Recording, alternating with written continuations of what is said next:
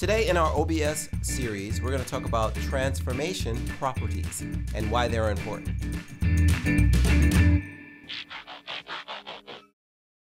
If you like this video, please subscribe and click that little bell for notifications when we release a new video.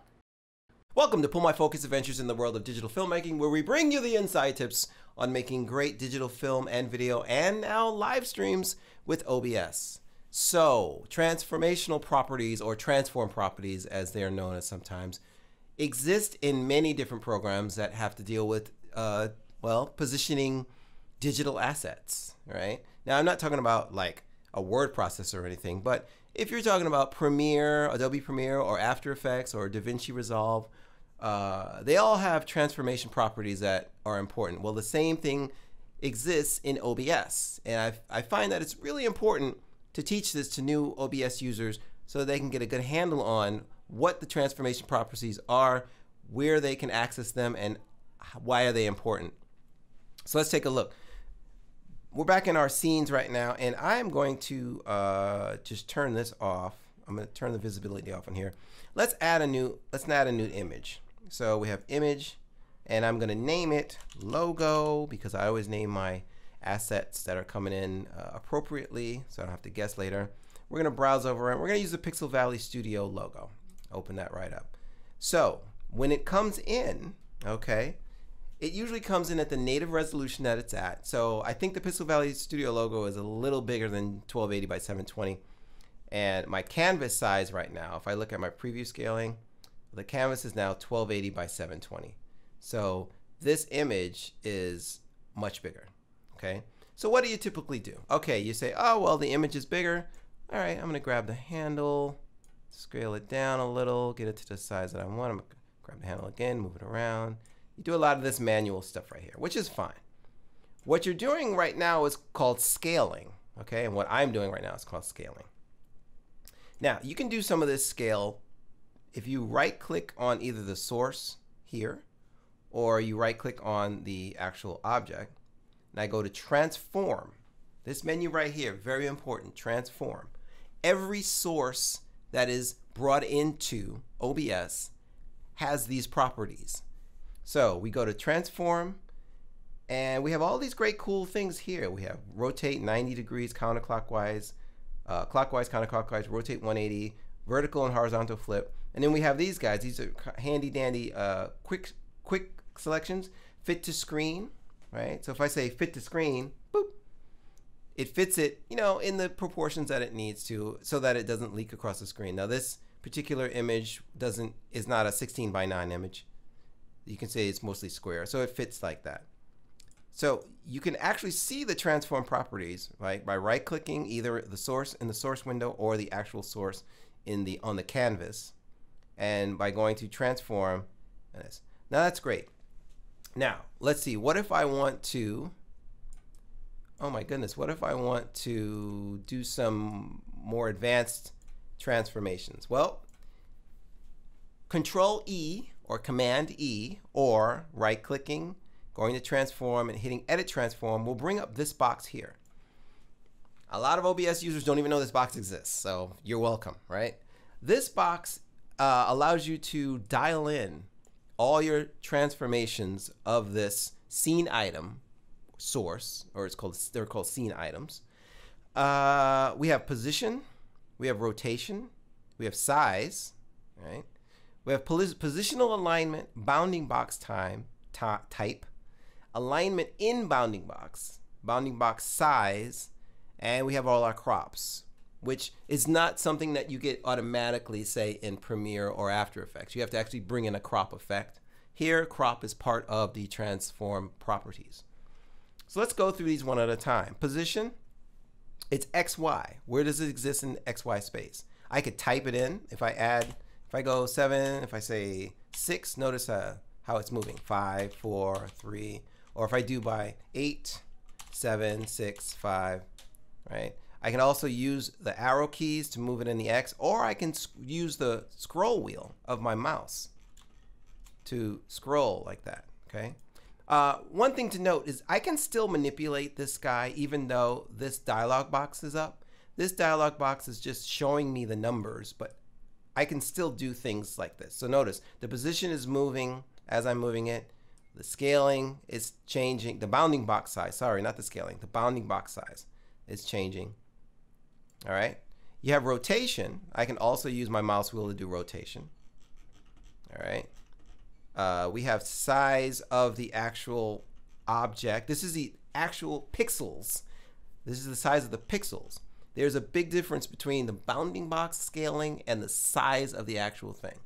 So the size of it came in at 1400 by 1400. 1400. All right. Sorry, 1400.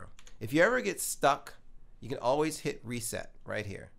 Reset will actually reset the crap out of it. Okay. So notice it's reset. So now I can grab one of these things just to show you guys what we're doing. Drag it down a little bit. So these are pretty much straightforward. Now, positional alignment. Positional alignment is a pretty big deal. By default, the positional alignment is going to be top left. What does that mean? Well, it's easiest if I show you with rotation. If I take this and I rotate it 45 degrees, notice it didn't rotate it from the center. It rotated it from the top left. My positional alignment, or what would be called my anchor point in Premiere or After Effects, is top left. Let's try, change that back to 0, and let's try making this center. Now notice it just popped. The image popped because it reset 0x 0y to the center of this image. Now when I rotate it, it's rotating around the center. There are all different types of positional alignments for any scene item or source that you bring in. Top left, top center, top right, center left, center right, bottom left, front. So it's basically all these 1, 2, 3, 4, 5, 6, 7, 8, 9 of the object. Keep that in mind when you're rotating or things, or if you want to use something like the onboard to automatically rotate things, that they will rotate based on where the current positional alignment is set to. All right. Let's look at bounding box. Now, bounding box right now, this is typically defaulted to no bounds. Okay. I can grab a corner and it stays pretty much proportionally correct, and I can size it this way. Now, what if we change this no bounds to stretch to bounds? Okay. It does a reset. We got a reset there. But now, when I grab these corners, it stretches to the bounds of it stretches the image to the boundaries. I can manipulate these boundaries. Notice the image is being pulled like Plastic Man, like stretched and pulled. It's ignoring completely proportional qualities. So I can make it look super flat or super thin because the source is restricted to whatever the bounds are. Does that make sense? The bounds can be anything, so therefore the source is stretching to the bounds. All right. Let's take a look at scale to inner bounds. Scale to inner bounds now means it's keeping its proportional size, but it's scaling it in the X and Y perfectly. So notice that like there's lots of dead space now because I dragged the bounds out, but the image does not stretch to it. That would be stretched to bounds. This is scale to inner bounds. Okay. Inner is the important part of that because it's staying inside the bounds. Inside the bounds. There's no way for this image to escape the boundaries that I am setting for it, but it will scale within the bounds. Alternatively, you have scale to outer bounds. Now the image may leak. It has to stay proportionally correct, but if I manipulate my boundaries, it can actually exist outside of the bounds. Okay? So I can do crazy stuff like this and crazy things like this. All right? These don't get often used, but there are certain circumstances where they will get used. The next type of bounding box, the next two, is scale to the width. So this keeps the width, all right? Scale to the width. So if I'm dragging it, I'm making it bigger on the width size, so it's scaling it along the width. Alternatively, scale to the height. I'm making it bigger, so it's scaling up to the height, not to the width. Notice how it's not stretching it to the width now. It's only stretching it to the height. All right. And last but not least, maximum size only. Maximum size only means it will only scale up to whatever the size is in this box here. It can scale down from there, okay, but it won't scale any bigger. So if I set this size back to 1400 by 1400, okay, it will scale all the way up to 1400 by 1400, but not more. Let me see if I can get this to happen. Oh boy, that's a big size. Yeah, that's a little bit. Wait a minute. Let's do something. Let's say 1000 by 1000. 1000, 1000. Is that even too big? Yeah, because my screen is 1280. Okay, there we go. I think I reached it. 100 by 100. There's a better example. It won't get any bigger than the maximum size of the object. The alignment bounding boxes.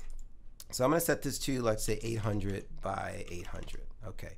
The alignment bounding boxes are similar to the positional alignment, except this is where this is kind of the anchor point of the bounding box. Okay. So top left, notice how it moved.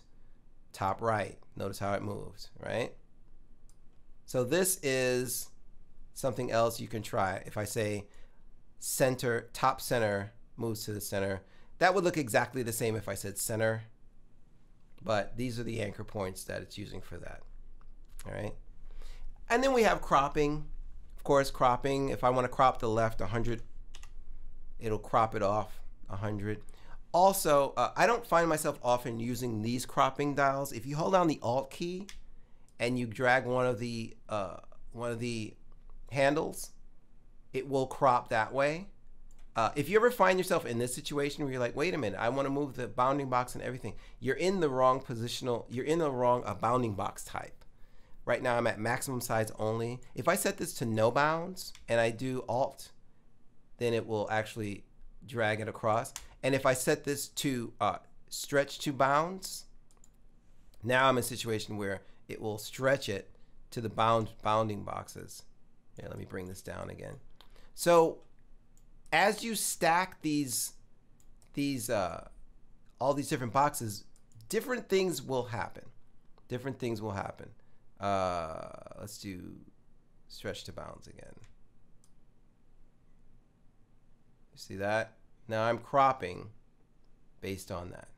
Here's also one last thing before we go. Notice it has copy transform.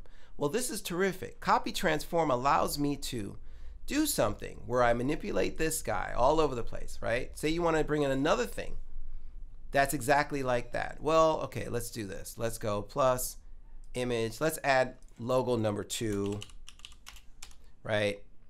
Okay, and I'm going to bring in the exact same thing again. There's a second one of these, right? I want this to look exactly like that guy. Well, what I can do is I can right click, go to transform and say copy transform, and then right click on this one, go to transform and say paste transform. But where did it go? It pasted everything in the transform properties, including the position. So if I move this now, look at that. I have 2 exact duplicates because I copied the transform. Now this is great if you want to bring in 5 or 6 logos and they all have to kind of fill the same space. Now I'm going to hit undo because OBS now has undo. I'm going to hit undo, put it back there. What if you want to constrain it, right? I want to just move it in the X position. Well, you can't use something like the shift key that you can in some programs, right? Let's see, edit, undo that again. But you can do this. You can bring up Control E or Command E, and now I can just go to the X position and say maybe I want this to be at 900. So I'm going to type 9. How about 8? 8. That's good. Boom. I think that's going to be it for OBS transformation properties. Really super important. When you start to use Leon Board or other programs that automatically move and rotate and scale and stuff, they're going to base their moves off of what is set in OBS under transformation properties. So keep that in mind when you want to do advanced stuff. I will see you guys next time. Thanks for watching.